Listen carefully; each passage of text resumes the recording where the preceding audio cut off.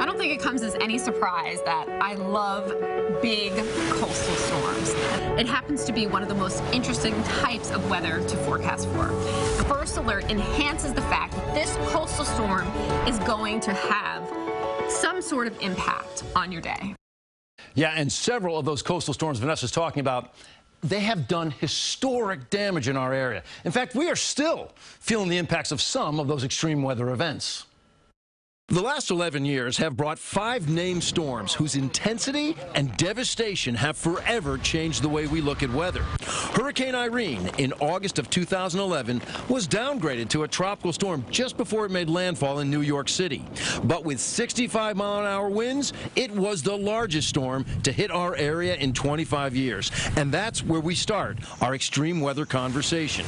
But first, here's a little bit about where we are. I'm with my good friend and great meteorologist Joe Rayo at the weather station at Belvedere Castle in Central Park. Ever since 1919, we've been recording each and every hour all sorts of weather information that has been vital. This is so important. It lets us establish vital benchmarks for daily forecasting and larger events like Superstorm Sandy, which hit in October of 2012. And we ended up getting those very potent, powerful southeasterly and southerly winds, which took all of that water and literally launched it and pushed it right over Long Island, Staten Island, Brooklyn, flooding everything out. In fact, the storm surge in Battery Park at the Brooklyn Tunnel reached 14 feet, shattering a record set in 1821. And the Jersey Shore was crushed as well. This new era in storms shows us just how dangerous they can be. A fact storm chaser Nicholas Isabella is well aware of. I absolutely love it.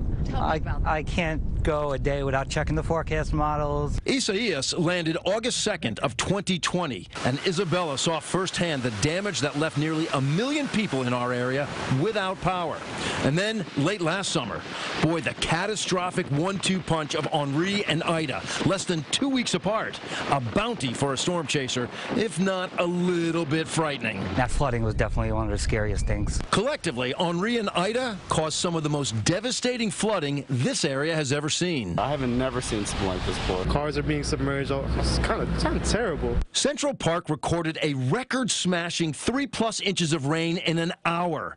Rushing waters flooded subways and streets. It trapped people in their homes. Now, we have something that we've recently launched called First Alert Weather. We're really trying to get the word out as early as we possibly can, giving people a heads up about hazardous weather that's moving in. The technology that we have today, weather has changed so much in the last 10 or 15 years in alerting people and warning people about what is coming their way.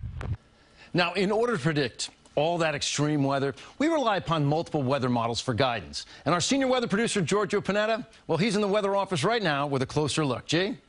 That's right, Lonnie. Modelology is a big part of what we do. Some of the big players we're constantly using to help us predict big storms, the European, the NAM, the Graph, the HER. Now, how do these visualize? Spaghetti plots. These are our visualization of the numerical weather output statistics. And that's really what modelology is. It's really nothing more than math problem. You get a big algorithm, and there's hundreds of data points all over the country, in the ocean, up to the upper levels of the atmosphere. Those are plugged in, along with our current conditions, to help predict the future. And that's really what it's all about. This sort of idea came around in the early 1900s. Wilhelm Bjerknes was a Norwegian scientist who started the primitive math, and Louis Fry Richardson was an English scientist who was the first scientist to hand plot the weather for the next day. Now, this is something I did when I was in college. It's incredibly difficult and takes a long time. And with the invention of computers in the 50s, data became more available and things just became a lot faster. And that's really what First Alert is all about. It's about keeping you up to date of any changes in your weather and things you need to know that affect your life, but most importantly, it's to keep you safe. My man, Giorgio, thanks very much. We're going to be right back with more on what First Alert weather means to you. It's snowing in the Catskills, but not a cloud in the sky down the shore. We'll show you why weather is so different across the tri-state area. Plus, I buy people kitty litter for Christmas. Keeping kitty litter in your car? Find out how it could save you during a winter storm.